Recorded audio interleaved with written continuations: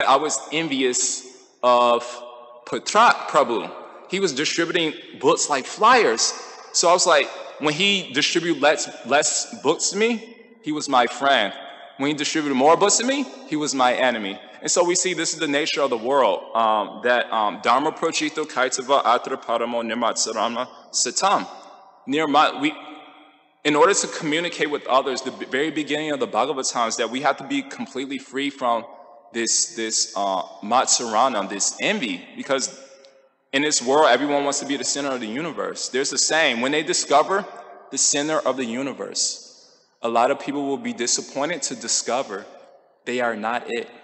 So when I discovered that I wasn't the center of the universe, and for that moment Prashak was, I wasn't very happy about that. So this is the nature of our relationships in this world.